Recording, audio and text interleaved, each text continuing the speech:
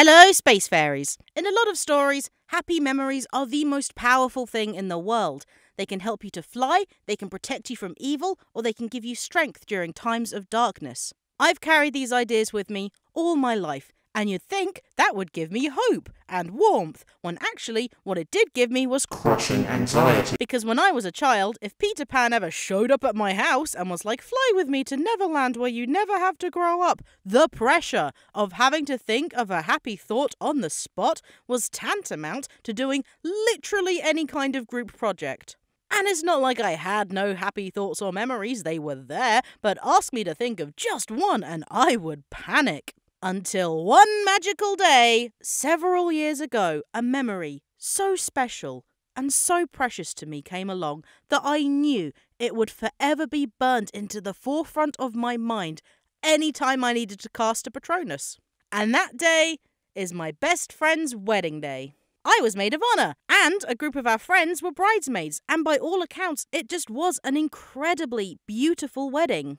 After the ceremony came the first dance, which obviously made me cry, and after that it was basically one big happy disco. As most memorable evenings do, it went by in a flash, and we sent off the bride and groom, we bid farewell to various relatives and friends, and we finally took off our heels. Myself and the bridesmaids had been staying in a hotel a short while away with the mother and father of the bride, so we all stayed behind together to help clear everything away. Stacking chairs, picking up abandoned flowers and scarves and wine glasses, and packing up the enormous amount of buffet food that all the relatives had contributed to.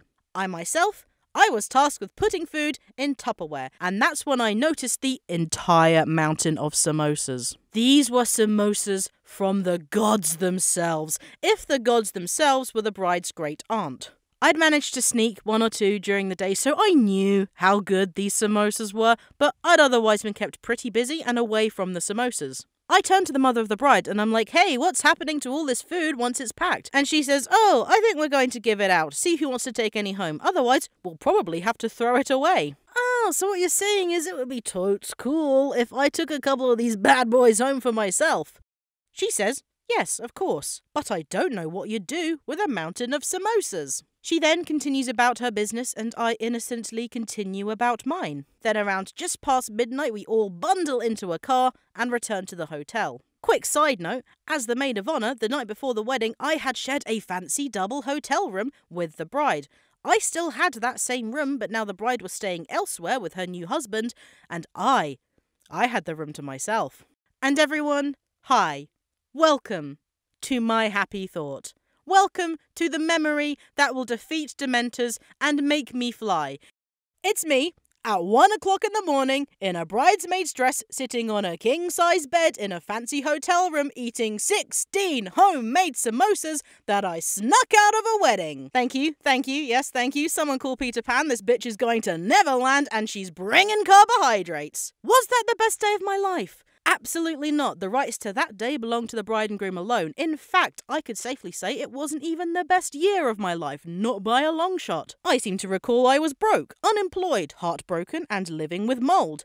But that's the nice thing about happy memories. They can come from anywhere, at any time, and you deserve them, no matter what else is going on in your life. Happy memories don't need to be complicated, they don't even need to be your happiest ones.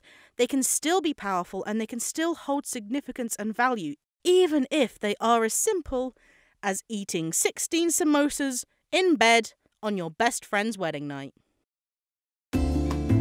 Hello again, and congratulations for making it this far into the video. Here are some useful links to subscribe and watch more videos, or even join the Super Secret Club over on Patreon. Guess what? It's super secret and now comes with super secret stories about space. And if you don't want to miss out on any new videos, click the bell button to stay in the loop. Thank you and goodbye!